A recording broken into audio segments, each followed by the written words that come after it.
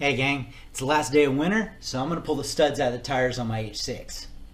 And while I'm at it, let's pull the Tannus Armour out of here and see how it did after 700 miles in wintertime, under screw-in studs.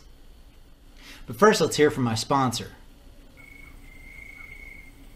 Yeah, I'm still not sponsored. Oh, I know. This episode of the E-Lightened Artist is brought to you by goat heads. These demon seeds have been the bane of man's existence since the dawn of time. The Ayatollahs of punch-a-bunch-a-holas, goat heads. For real though, if you don't want to collect a bunch of these, I highly recommend you get some of these. This bike got loaded up with goat heads the day I got it. Stuck my Tannus Armour in there, not a problem since, in about 90 miles. This was my first e-bike, and I went through probably 4 or 5 sets of tubes. The first couple hundred miles, it was bad. The other 2,000 miles on this bike were with Tannus Armour, not a flat since. Pretty much the same story with the bike I'm working on today.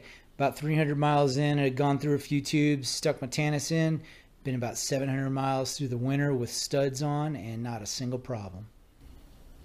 Now I did get one flat through the Tannus Armour on that bike. 3-inch nail, not much going to stop that. So I've seen some videos on YouTube where folks say that their armor lost its density after some time on the road. So we're going to pull this out and see if that's the case with mine after 700 miles. But first I got a few little tips for you when it comes to doing this stuff. First you'll notice that front wheel is off the ground. These can be tricky to flip over with all the crap on the handlebars, so I like to hang my bike from the ceiling with a ratchet strap and get whichever wheel I'm working on up off the ground. It makes it much easier to manage. And I like to take some cardboard or something and cram it in between those brake pads just in case the brake lever gets squeezed, because then you got a whole other problem. When it comes to working on these wheels, I just like to throw a towel in an old milk crate, stick it on there, makes it real easy to work on. And be sure to stick around to the end of the video. I'm going to give away a set of this 20x4-inch Tannus Armour. I'm also going to hook you up with a Tannus lever set. Very handy. Comes with a valve tool right there. And the right size tubes you want to run in there. You can get away with running your stock tubes and 4-inch tires, but this is optimal.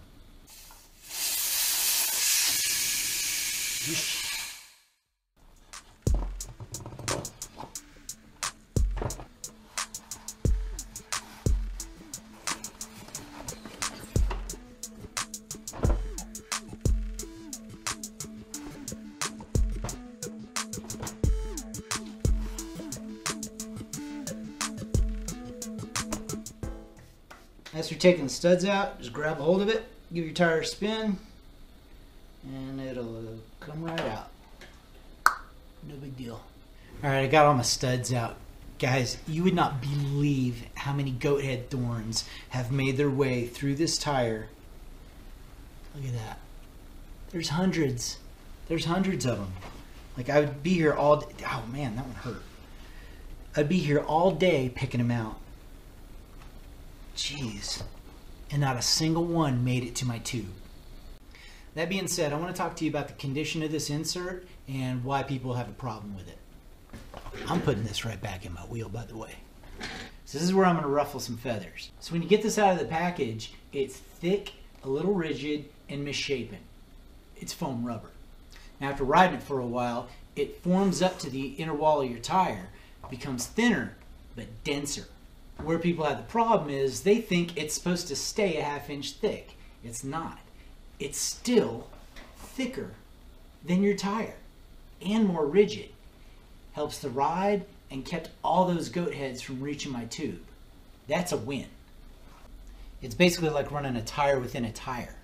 And judging by the amount of goat heads that were in this tire, this saved me so many bad trips I can't tell you. Worth every penny. So this old liner's fine. I'm sticking it right back in my wheel. And it seems almost asinine to walk you guys through how to install this. It's so easy.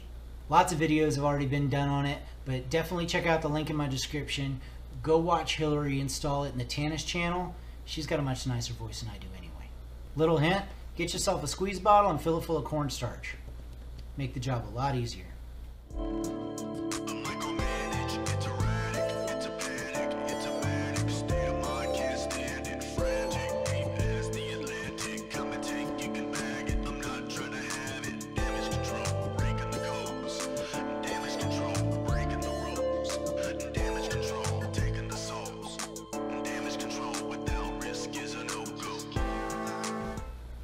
That's it.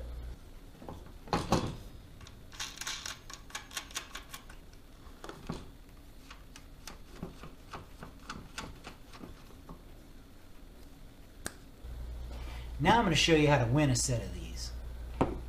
So since I'm perfectly fine with my old liners, I don't need these.